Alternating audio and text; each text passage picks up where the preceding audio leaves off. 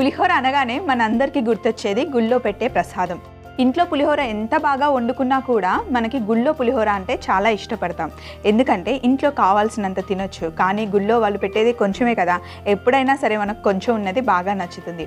ఇప్పుడు పులిహోర గురించి ఇదంతా కదా ఎందుకు చెప్తున్నాను అంటే, చింతపండు పులిహోర ట్రెడిషనల్గా ఎలా చేయాలి అని చెప్పి మనకు ఒక మెయిల్ వచ్చింది.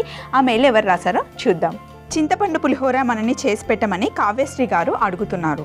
హాయ్ మీ కోసం, నా పేరు కావ్యశ్రీ. హలో కావ్యశ్రీ, మీరు ఇంతకు ముందు కూడా నాకు ఒకసారి మెయిల్ చేశారు, నాకు గుర్తుంది. ఎలా ఉన్నారు మీరు? అమ్మ కోసం ట్రెడిషనల్ స్టైల్లో చింతపండు పులిహోర చేయాలని ఉంది, కానీ మీరు షోలో టేస్టీగా చేసి చూపించిన తర్వాత ట్రై చేద్దాము అనుకుంటున్నాను. మీ షోలో అమ్మ కోసం చింతపండు పులిహోర చేస్తారని ఆశిస్తున్నాను. అన్నట్లు చెప్పడం మర్చిపోయాను స్వప్న గారు, మీరు నా కోసం చేసి చూపించిన టమాటో రైస్ చాలా టేస్టీగా ఉంది, థ్యాంక్ యూ అని అంటున్నారు కావ్యశ్రీ గారు. కావ్యశ్రీ గారు థ్యాంక్స్ నేను చెప్పాలండి. మీరు టైం తీసుకొని నాకు మెయిల్స్ రాస్తున్నారు చూడండి, దానికి thank you so much Kavya గారు. అలాగే మీకోసంని చూస్తూ ఉండండి, ఇలాగే మెయిల్స్ పంపుతూ ఉండండి. మరి అమ్మగారి కోసం టేస్టీగా చింతపండు పులిహోర ఎలా చేయాలో నేను చూపిస్తాను. అయినా కావ్య గారు, ఇన్ని రెసిపీస్ తెలిసిన మనకి పులిహోర గురించి అడగడం ఏంటండి? సరే కావ్య గారు, మీకు పులిహోరనే తినాలని ఉంది కదా, నేను తప్పకుండా టేస్టీగా పులిహోర ఇంట్లో ఎలా చేసుకోవాలో చూపిస్తాను. దానికి మనకి ముందుగా కొంచెం చిక్కగా చింతపండు పులుసు చేసుకోవాలి. ముందుగానే నేను చింతపండుని నానబెట్టుకొని అందులో నుండి గుజ్జు తీసి పెట్టుకున్నాను. స్టవ్ ఆన్ చేసి ప్యాన్ పెట్టుకొని పులిహోర పులుసులో వేసుకోవడానికి కొంచెం మసాలా రెడీ చేసుకోవాలి. దానికి కొన్ని ధనియాలు, జీలకర్ర, పల్లీలు, నువ్వులు కావాలి, అవి తెచ్చేసుకుందాం.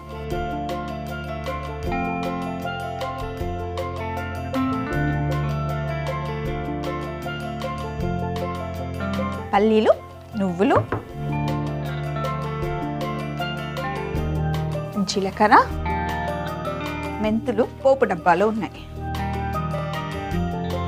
మనకి పోపు డబ్బా ఎలాగైనా తాలింపు కోసం కావాలి కదా, ముందే ఇక్కడ తెచ్చి పెట్టేసుకున్నాం కదా.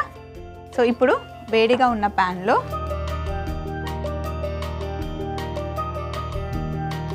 కొంచెం పల్లీలు,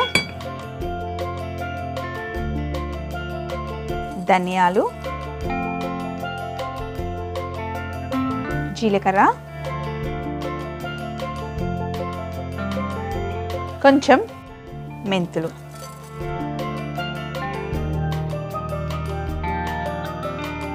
అలాగే ఒక 2 ఎండుమిరపకాయలు. ఎండుమిరపకాయలు చాలామంది వేయరు, కానీ వేస్తే బాగుంటుంది. మసాలాలో కూడా కొంచెం ఎండుమిరపకాయలు వేసుకోవాలి. కావ్య గారు బాగా గమనించండి.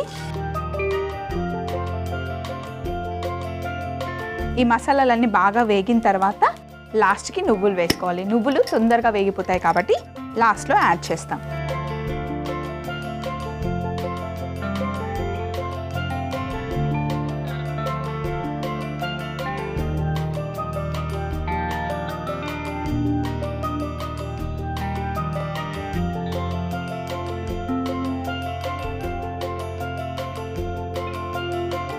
వేయించుకున్న మసాలాలన్నీ మిక్సీలో వేసుకుందాం.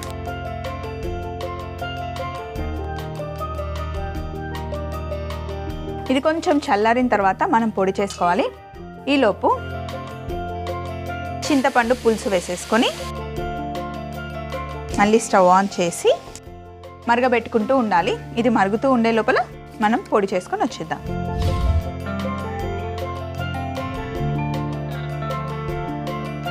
చింతపండు గుజ్జు తీసుకునేటప్పుడే కొంచెం చిక్కగా తీసుకోవాలి. సో నేను చిక్కగా తీసుకున్నాను కాబట్టి తొందరగా మరిగిపోతుంది. ఇప్పుడు మనం పట్టుకున్న ధనియాలు, పల్లీలు, ఎండుమిరపకాయలు, జీలకర్ర, మెంతుల పొడిని ఇందులో వేసేయాలి.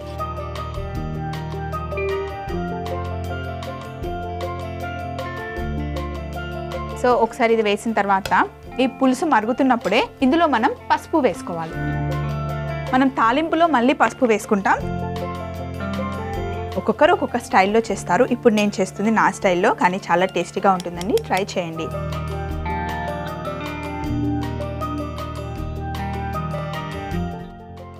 అలాగే చింతపండు పులుసుకి సరిపడా ఉప్పు వేసుకోవాలి. ఎప్పుడైనా సరే చింతపండు పులుసులో కొంచెం ఉప్పు ఎక్కువగానే పడుతుంది.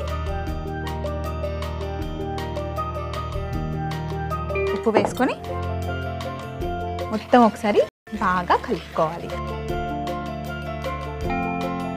ఇప్పుడు మరుగుతున్న పులిహోర పులుసులో మనం నూనె వేసుకోవాలి.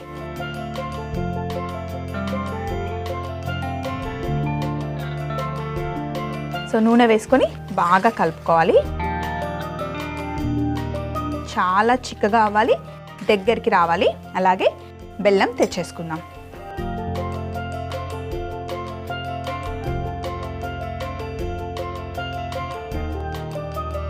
నేను కొంచెం క్వాంటిటీ చేస్తున్నాను కాబట్టి కొంచెం బెల్లం సరిపోతుంది కావ్య గారు. ఒకవేళ మీరు కొంచెం ఎక్కువగా చేసుకుంటే కనుక కొంచెం బెల్లం ముక్క ఎక్కువగా పెద్ద ముక్క వేసుకోండి.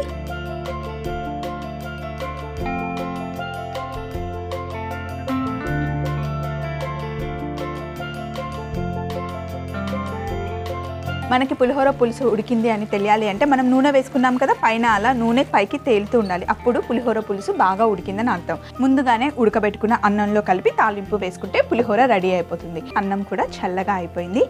సో ఇక్కడ పులిహోర పులుసు కూడా ఉడికిపోయింది. చిక్కగా ఇలా ఇంత చిక్కగా అవ్వాలి. అయితే పులిహోర ఒక్కొక్కసారి మనకి నల్లగా ఉంటుంది, ఎందుకంటే అది పాత చింతపండు వాడితే గనక మనకి కలర్ కొంచెం డార్క్గా కనిపిస్తుంది. నా దగ్గర ఓన్లీ కొత్త చింతపండే ఉంది కాబట్టి కొంచెం మనకి ఆ ఎల్లోయిష్లో వస్తుందన్నమాట. ఇప్పుడు మనం పులిహోరకి కావాల్సిన తాలింపు చేసుకుందాం.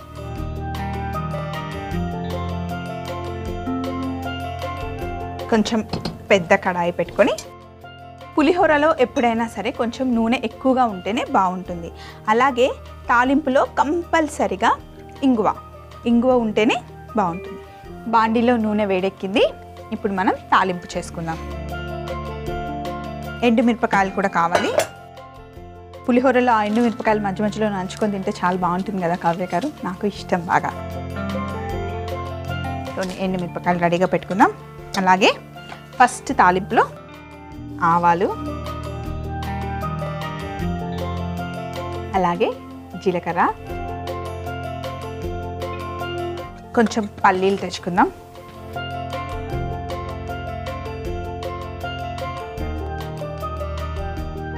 కొన్ని పల్లీలు,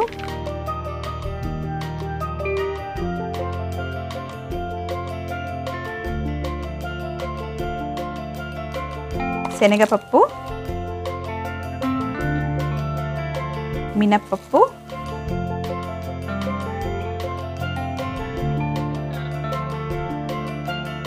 అన్నీ కలుపుకున్న తర్వాత పచ్చిమిరపకాయలు, అలాగే ఎండుమిరపకాయలు,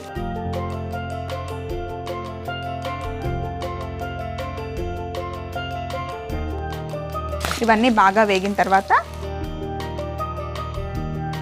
కరివేపాకు,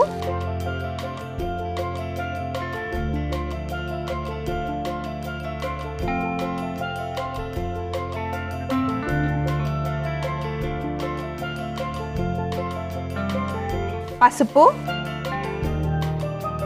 ఇంగువ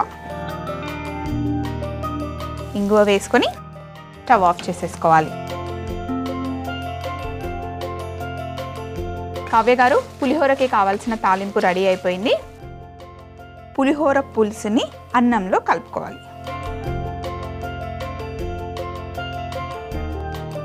చేత్తో చక్కగా అన్నంలో పులిహోర పులుసు కలుపుకోవాలి.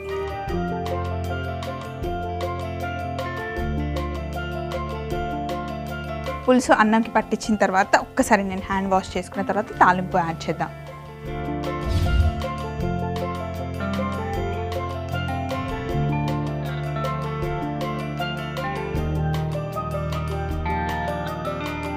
తాలింపుని ఎప్పుడు ఇలా మంచిగా దోరగా వేయించుకోవాలి. పల్లీలు, శనగపప్పు, మినప్పప్పు, కొంచెం నూనె ఎక్కువగా ఉంటేనే పులిహోర బాగుంటుంది.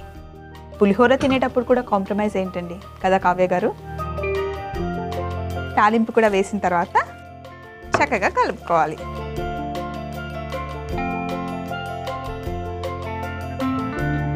పులిహోరని ఇస్తరాకులో వడ్డించుకుంటే బాగుంటుంది.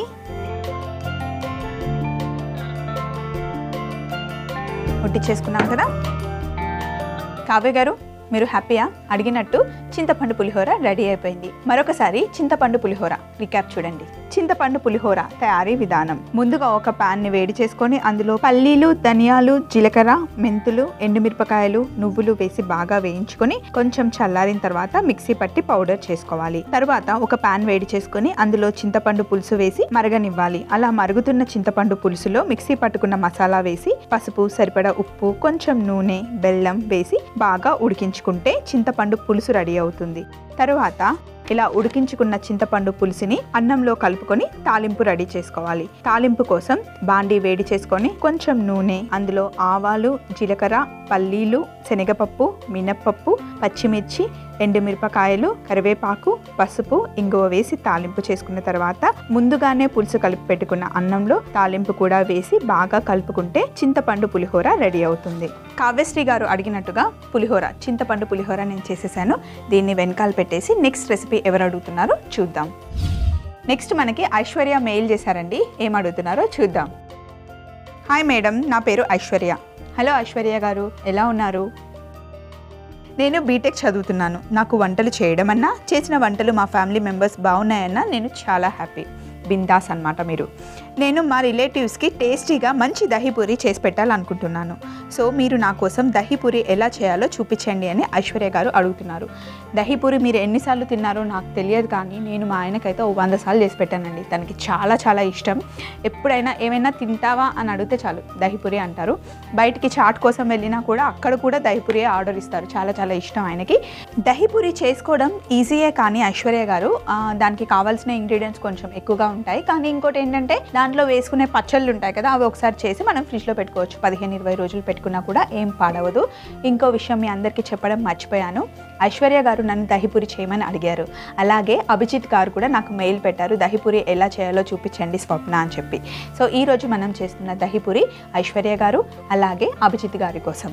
దహీపూరిలో వేసుకోవడానికి మనకి స్వీట్ చట్నీ కావాలి. నా దగ్గర స్వీట్ చట్నీ రెడీగా ఉంది. అలాగే గ్రీన్ చట్నీ కూడా చేసుకోవాలి.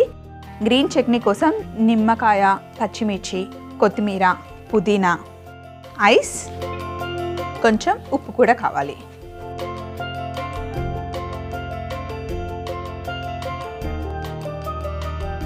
ఇప్పుడు ఒక మిక్సీ జార్లో ఒక కట్ట కొత్తిమీర, అలాగే ఫ్రెష్ పుదీనా, కాడలతోనే వేసేయాలి ఎప్పుడైనా సరే గ్రీన్ చట్నీకి. ఒక 2 పచ్చిమిర్చి, ఒక 3 ఐస్ ముక్కలు, అలాగే సరిపడా ఉప్పు, ఇంకా బ్లాక్ సాల్ట్ కావాలి మనకి, నల్ల ఉప్పు కొంచెం, అలాగే నిమ్మరసం,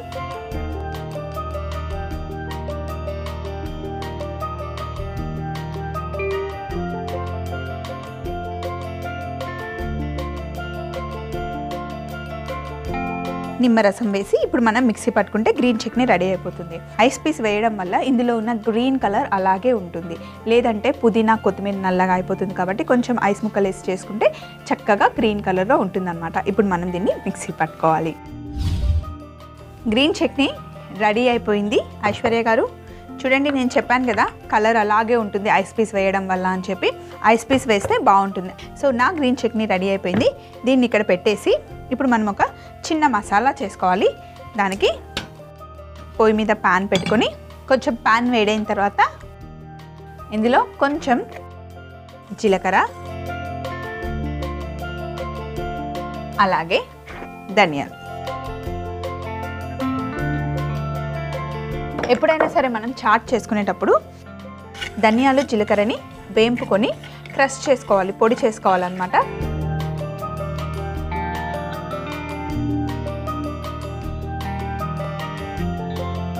స్టవ్ ఆఫ్ చేసేస్తున్నాను. ప్యాన్ వేడికి ఇంకా కొంచెం నల్లగా అవుతాయి అవి.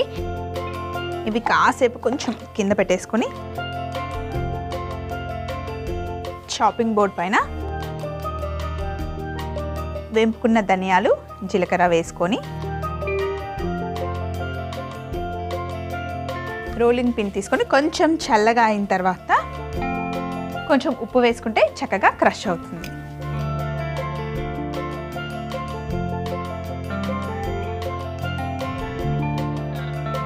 ఉప్పు వేసుకొని రోలింగ్ పిన్తో క్రష్ చేసుకోవాలి.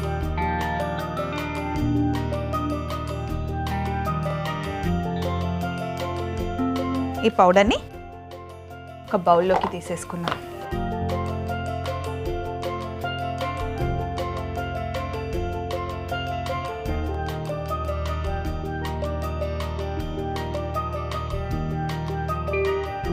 అన్నీ మనకి రెడీగా ఉన్నాయి. ఉల్లిపాయలు, మసాలా, గ్రీన్ చట్నీని కూడా ఒక బౌల్లోకి వేసేసుకుందాం.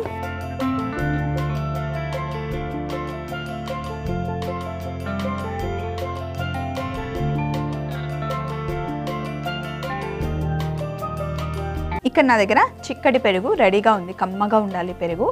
పెరుగులో మనం కొంచెం సోంపు పొడి, బ్లాక్ సాల్ట్, అలాగే చక్కెర వేసుకొని కలుపుకోవాలి.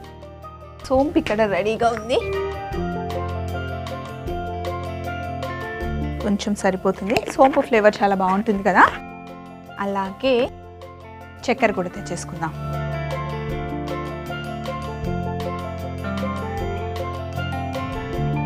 చక్కెర,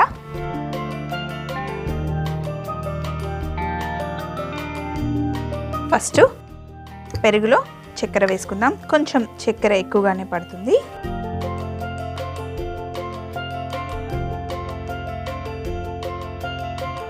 అలాగే సోంపుని కొంచెం క్రష్ చేసుకోవాలి. కొంచెం చక్కెర వేద్దాం, తొందరగా క్రష్ అవుతుంది.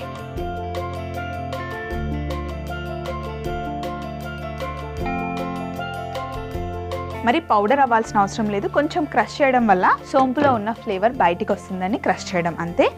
సో ఇలా క్రష్ చేసుకున్న తర్వాత సోంపుని ఈ పెరుగులో వేసుకోవాలి. అలాగే కొంచెం నల్ల ఉప్పు వేసి బాగా కలుపుకోవాలి.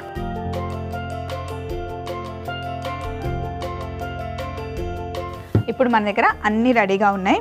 దానిమ్మ గింజలు, ఉల్లిపాయలు, మసాలా, ధనియాలు, జీలకర్ర, క్రష్ చేసుకున్న powder, sweet chutney, green chutney, sweet పెరుగు, అలాగే కొంచెం సేవ్, ముందుగానే ఉడకబెట్టుకున్న బంగాళాదుంపని నైఫ్ తీసుకొని చిన్న చిన్న పీసెస్గా కట్ చేసుకుందాం.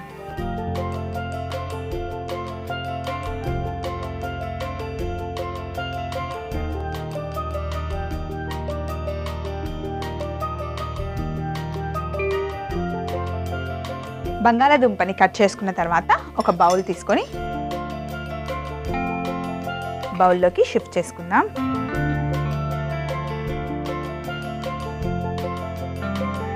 ఐశ్వర్య గారు, అభిజిత్ గారు చూడండి. ఇప్పుడు ఇందులో కొంచెం ఉప్పు, చాట్ మసాలా,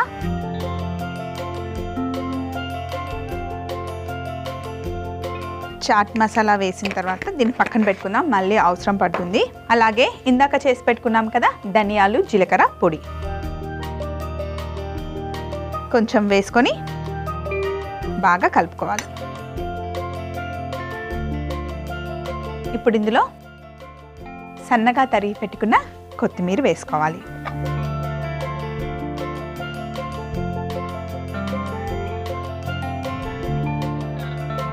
ఇప్పుడు అన్నీ ఇలా రెడీ పెట్టుకున్న తర్వాత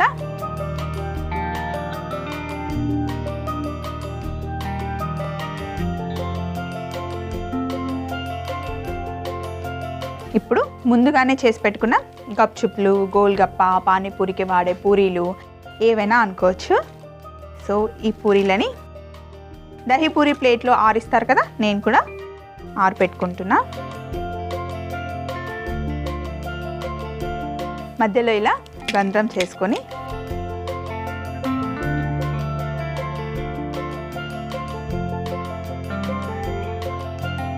ఫస్ట్ బంగాళాదుంపలు,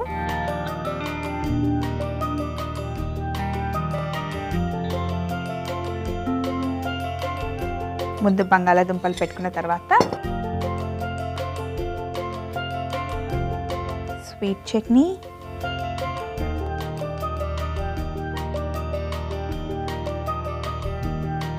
తర్వాత గ్రీన్ చట్నీ,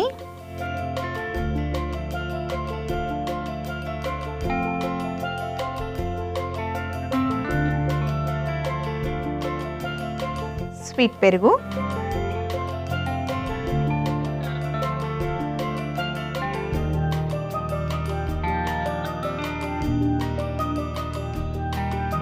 ఇప్పుడు ప్లేట్లో పెట్టేసుకుందాం మనం.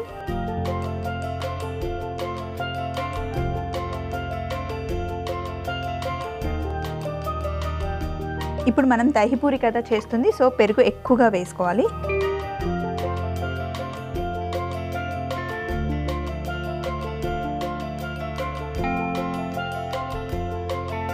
పెరుగు కూడా కుండలో ఉన్న పెరుగు అయితే చల్లగా టేస్టీగా ఉంటుంది. ఇప్పుడు మళ్ళీ పైనుండి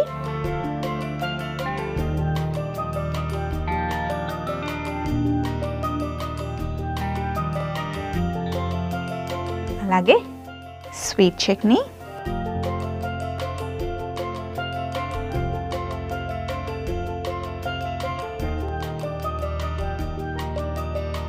దానిమ్మ గింజలు,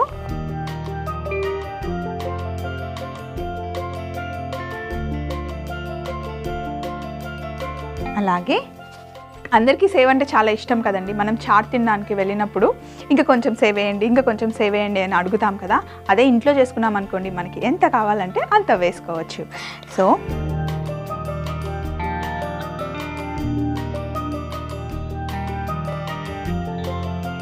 అలాగే మళ్ళీ కొంచెం పైనుండి ధనియాలు జీలకర్ర పౌడర్ వేస్తే బాగుంటుంది.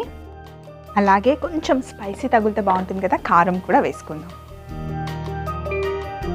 ఐశ్వర్య గారు, మీకు కూడా నాలాగా స్పైసీ ఇష్టం ఉంటే ఇలా కారం వేసుకోండి. అభిజిత్ గారు, మీరు కూడా ఇష్టం లేకపోతే మానేయండి. కొంచెం కారం వేసిన తర్వాత పైనుండి కొత్తిమీర.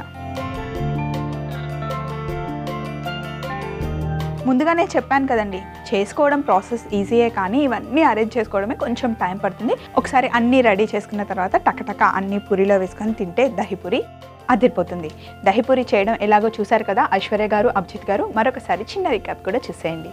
దహిపూరి తయారీ విధానం చూద్దాం. ముందుగా ఒక మిక్సీ జార్లో కొత్తిమీర, పుదీనా, పచ్చిమిర్చి, ఐస్ ముక్కలు, సరిపడా ఉప్పు, బ్లాక్ సాల్ట్, నిమ్మరసం వేసి మిక్సీ పట్టించుకొని గ్రీన్ చట్నీ రెడీ చేసుకోవాలి. ఇప్పుడు ఒక ప్యాన్ తీసుకొని ఇందులో జీలకర్ర, ధనియాలు వేసి బాగా వేయించుకొని తర్వాత చాపింగ్ బోర్డు పైన వేసుకొని కొంచెం ఉప్పు వేసి క్రష్ చేసి పక్కన పెట్టుకోవాలి. ఇప్పుడు పెరుగులో చక్కెర, క్రష్ చేసుకున్న సోంపు పొడి, నల్లుప్పు వేసి బాగా కలుపుకొని స్వీట్ పెరుగు రెడీ చేసి పక్కన పెట్టుకోవాలి. తర్వాత ముందుగానే ఉడికించుకున్న బంగాళాదుంపలు కట్ చేసుకున్న తర్వాత అందులో సరిపడా ఉప్పు, చాట్ మసాలా, క్రష్ చేసుకున్న ధనియాల జీలకర్ర పొడి, సన్నగా తరిగిన కొత్తిమీర వేసి కలుపుకొని ఒక బౌల్లో పెట్టుకోవాలి. ఇప్పుడు చిన్న పూరీలు తీసుకొని అందులో ముందుగా చేసి పెట్టుకున్న బంగాళాదుంప మిశ్రమం, స్వీట్ చట్నీ, గ్రీన్ చట్నీ, ముందుగా చేసి పెట్టుకున్న స్వీట్ పెరుగు వేసుకొని మళ్ళీ పైనుండి గ్రీన్ చట్నీ, స్వీట్ చట్నీ, దానిమ్మ గింజలు, పైనుండి సేవ్ వేసుకొని ధనియాల జీలకర్ర పొడి, కారం, కొత్తిమీర వేసుకుంటే దహిపూరి రెడీ. అభిజిత్ గారు, ఐశ్వర్య గారి కోసం మనం దహిపూరి చేసాం కదా, అలాగే కావ్యశ్రీ గారి కోసం మనం చింతపండు పులిహోర కూడా చేసుకున్నాం. అయితే ఫస్ట్ ఒక్కసారి కిచెన్ క్లీన్ చేసుకొని పులిహోరను కూడా తెచ్చేసుకుందాం. ఒక పక్కన కమ్మని చింతపండు పులిహోర, అలాగే ఇంకో పక్కన దహిపూరి. మీరు కూడా చూసారు కదా. ఇలాంటి రెసిపీస్ ఇంకా కావాలి అనుకుంటే నాకు మెయిల్ చేయండి లేదా లెటర్ అయినా రాయండి. మీకు కూడా ఇలాంటి రెసిపీస్ కావాలంటే చెప్పాను కదా, నాకు ఉత్తరం రాయండి లేదా మెయిల్ అయినా చేయండి. మీ ఉత్తరాల కోసం, మీ మెయిల్స్ కోసం ఎదురు చూస్తూ ఉంటుంది స్వప్న మీకోసం.